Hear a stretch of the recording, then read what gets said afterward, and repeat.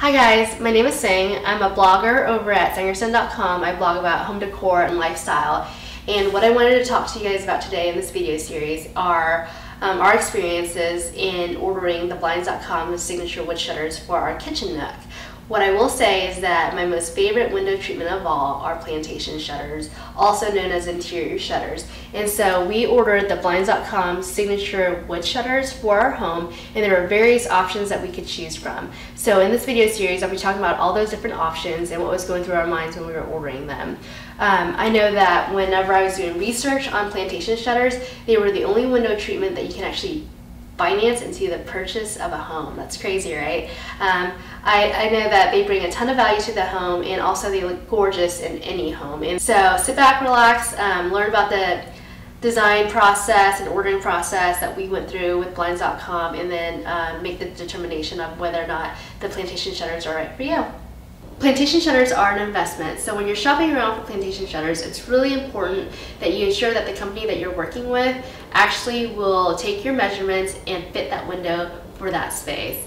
In our kitchen nook, we have banquette seating, and so if you look at the window treatment that I have here, this is the Plantation shutter that we ordered, and these were the old wood faux blinds that we had. You can kind of tell that this shutter was customized for this space because whenever I provided the measurements, I was also able to, as an example, provide where I wanted the divider rail, and I wanted it to hit right above banquette seating. So Plantation shutters are definitely an investment, so you want to make sure that you give measurements to that company and they build it to your specifications on where they should hit. And that company should also provide various options for you to customize. And that's what I'll explain here in the video, but just wanted to give you guys an idea of why it's so important to ensure that you have different options to choose from when you're building your custom shutters. Another great benefit to installing Plantation shutters is curb appeal. Oftentimes I'd find myself driving home from work, and I would find that my faux wood blinds would be lopsided or crooked because my toddlers and cats love to kind of peek outside the window. So if you're on the brink on whether or not you should install them, know that that is a great benefit: visual curb appeal. At the time of this recording, there are about 13 different standard color options to choose from when ordering your shutters from Blinds.com. What we decided to do was a different route that they offered, which was a custom color. And what we wanted to do was match our trim color with the Plantation shutters. And I don't think we could have gone wrong either if we chose one of their standard colors. As you can see, a white would stand out perfectly with our very unique trim color. When we moved into this home, we kind of knew that the trim color was kind of different. It's kind of a khaki color. And what we wanted to do was to match the Plantation shutters with a standard color and not match it exactly to the trim color that is actually on there, because we knew that after 7 years of this home being built, that paint would have faded. And so if we ever wanted to touch up the paint, we wanted to ensure that the Plantation shutters wouldn't have to be messed with. And so that's why we chose to match the color. And what we did was we sent in what the color was, and they sent us a paint chip to ensure that's the color we wanted, and indeed it was. So with that said, it's awesome that if you want to do a custom color and you were concerned about the colors matching, they send you a wood chip that you can compare, and as it turned out, it looks great. So with that said, I wouldn't be afraid to do a custom color because they turned out amazing. There's also the option to choose the color of your hinges. There are about 3 different options currently today that I saw that you can choose from, and there's also the ability to custom color our hinges. And how we decided on the color was we wanted to kind of match what we had for the doorknobs on the inside of our home. The next option we had were in terms of louver sizes. There were options to choose from a 2.5, 3.5, and 4.5. Through my research, what I found was the 2.5 is more for traditional rooms with normal ceilings, such as a bathroom or a bedroom. For us, in our kitchen nook, our ceilings are a little bit higher, so we chose the 3.5, not only because it made sense for the room, but I think it gives it a more grander feel. 4.5 would have been too big. 4.5 I've seen only in bigger, grander rooms where there's soaring ceilings.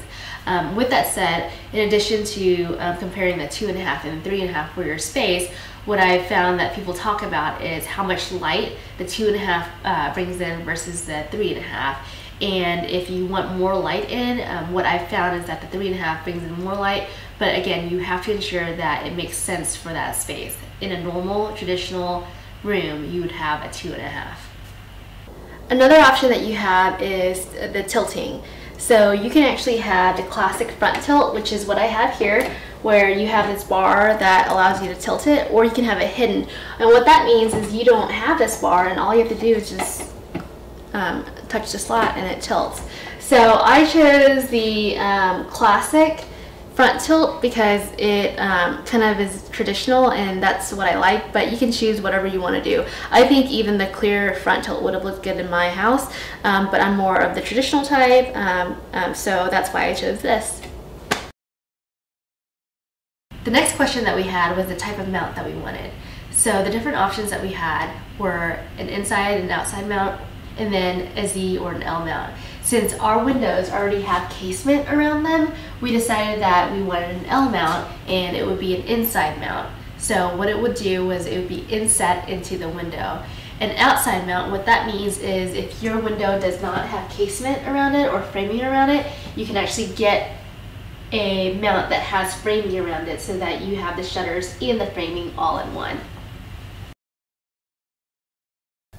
One of the biggest decisions that you'll have to make is in terms of your framing as well as your divider rails. So what you'll have to consider is whether or not you want a full shutter, or if you want cafe shutters, which allows you to have shutters at the bottom but not at the top, and you'll typically see that in bathrooms, or if you want double hung shutters, which allows you to have doors at the top and at the bottom, both divided. And what we decided to do was have a full shutter, and so our full shutter actually allows us to open the shutter all the way from top to bottom with the window.